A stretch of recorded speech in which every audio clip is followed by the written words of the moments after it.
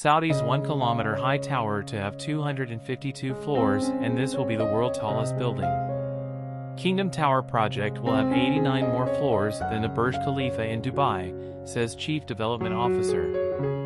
The 1 km high Kingdom Tower is an engineering feat that, according to project's handlers, has challenged mankind to outdo himself, and calls into question whether it really is possible to build even higher in the future.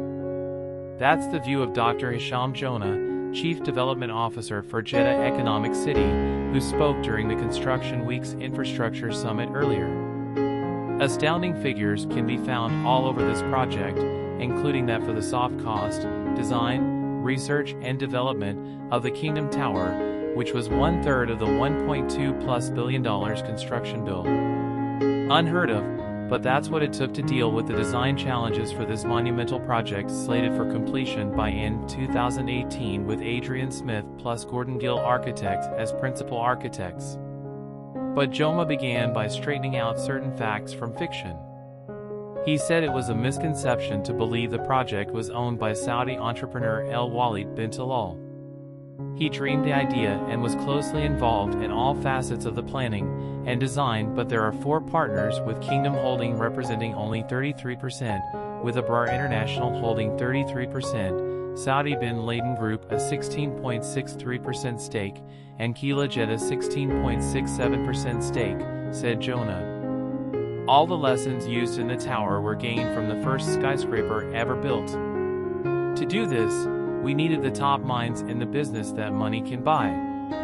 Jeddah Economic Company Ltd was co-founded by Kingdom Holding Company, which is also developing the $21 billion Kingdom City, Jeddah, on approximately 5.3 million square meters of new urban development to attract business and tourism. The tower will comprise more than 500,000 sqm of floor space and feature a 4 Seasons hotel, 4 Seasons furnished apartments, first-class office space and luxury condominiums. The tower will have approximately 89 more floors than the 163-floor Burj Khalifa Tower in Dubai, and will also offer the world's highest observation deck. The floor count is 252 floors, with occupied floors being 167. It's a mixed-use development with 7 floors for offices, 7 floors for hotel, 11 floors of service apartments and different grades of housing all the way to the observatory tower, the highest that man has attempted, Joma said. The actual tower starts at plus 20 meters above ground level, led there by a ramp and podium around the tower. The largest floor in the tower is 85,000 m, consisting of a car park to service 2,200 cars. The actual footprint of the tower is 6,700 m, divided into 3 different entrances for the hotel, residences, and offices. The height is 1,000 meters plus because no one knows the exact final height except for the Council of Tall Buildings and the 4 shareholders. Even the contractor will not know until he reaches the 160th floor. This is a world race for titles, and the final height will be equal to the Shard of London, the highest building in the European Union at 309 meters, combined with Burj Khalifa. You hear from Qatar, Azerbaijan, and the Emirates that there are plans for towers that are 1.3, 1.5, and 1.6 kilometers high. I wonder how they will reach that, asked Joma. He said the tower involved major analysis, with one of the problems being how to reach 167 floors in 1.6 minutes through the elevators. The fastest elevator is made by Toshiba at 17 meters per second and installed in Taipei 101. But we discovered that people's bladders behave funny if we go faster than 10 meters per second going down. Our elevators are still the fastest double-deckers in the world, he said. The other challenge was the weight of the cables alone, amounting to 40 tons per car. Imagine 8 of these for each elevator. New technology by Finnish company Kone introduced a carbon fiber rope called Ultra Rope, which reduces 20 tons down to 3. The Kingdom Tower complex will feature 59 elevators, including 4 double-decker and 2 triple-decker elevators. The tower aimed to avoid sun reflections by the building's facade that once caused Jaguar car parts in London to be melted by the Walkie-Talkie skyscraper, while burning Las Vegas tourists in the swimming pool facing their hotel. The tower uses tinted glass and takes advantage of new energy conservation technology that features a high-performance exterior wall system that will minimize energy consumption by reducing thermal loads. Ventilation solutions were also installed to allow for maintenance crews to do their work without being scorched by excessive heats. For fireworks displays, the tower has pre-installed equipment to prevent what is happening with Burj Khalifa when a team of mountain climbers are called to install pyrotechnics and then taking them out again, costing millions. The developers acquired 6 cranes to aid in building the massive structure. The cranes that are developed by German company Liebherr and Wolfkron are built to withstand harsh meteorological conditions, especially winds. The biggest crane will be able to lift 18 tons of materials at a speed of 44 meters a minute. The height of the tower starts with the lowest residential pedestrian entrance. It will require more steel than 7 Eiffel Towers and more concrete than 5 dams.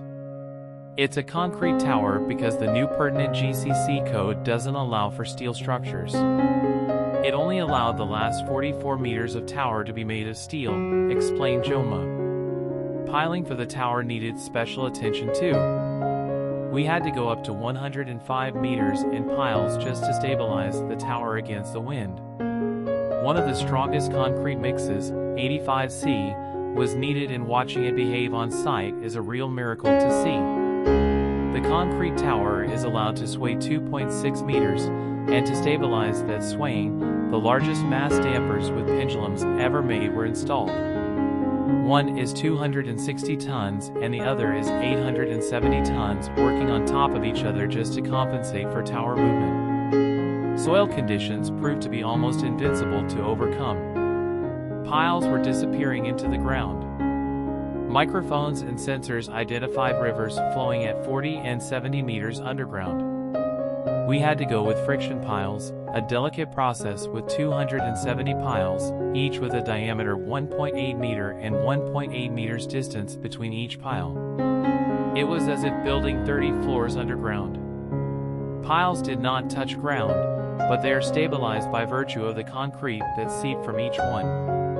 All the steel bars inside the piles are electrified so they won't rust for a guaranteed 100 years. For it to work, 18,000 cubic meters of concrete was poured simultaneously, in symphony. Each part of the building is gauged for soil movements and is observed via satellite, and we cannot build around the tower until floor 40 to make sure the soil has received the tower and settled in. The Kingdom Tower is part of Kingdom City Development, which will have its own internal public transit system and build temporary infrastructure solutions, including sewage treatment plants and district cooling systems waiting for the national grid to come alive. Labeled as the new downtown for North Jeddah, it will create 50,000 new job opportunities and include residential and commercial units, an international hotel, business offices, educational centers, a diplomatic area, commercial centers, entertainment and tourist facilities, and water sports activities. Here are some facts of Jeddah Tower. 1.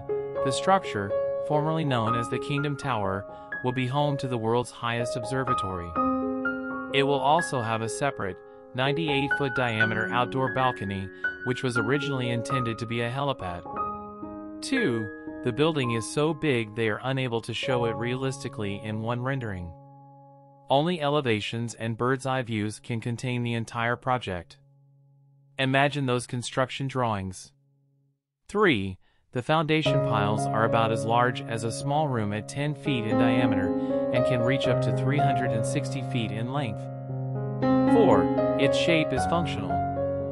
The narrowing silhouette has to fight wind as well as gravity, so the 3-sided shard is designed to be aerodynamic. The taper also helps maximize usable/rentable area. It offsets the large core size on the lower floors by widening the base, while the shape also narrows the core overall, making it less space-consuming at the top. 5. Its form is interesting for a tower of its size. The 3-petal plan allows separate extrusions to nudge against one another, while the profile is inspired by folded fronds of young desert plant growth. Gill-like indentations add another scale of visual intrigue. 6. It's on a plinth. But joking aside, the building does meet the ground in a nuanced, thoughtful way. Transportation routes crisscross around it, and the plinth melds it with its urban surroundings. 7. It has high-tech features. A high-performance exterior wall system, including low-conductivity glass, will minimize energy consumption by reducing thermal loads. As of 2022, the Jeddah Tower building is only one-third complete, and no Jeddah Tower completion date is yet in sight. Here, we share informative content that we hope you'll enjoy. Our channel covers a wide range of topics to learn and increase your knowledge. If you find our videos helpful to learn or informative, please consider subscribing to our channel to stay up to date with our latest content. We love to hear your thoughts, so feel free to leave a comment below and let us know what you think. Don't forget to share our videos with your friends and family. We appreciate your support and look forward to bringing you more great content in the future.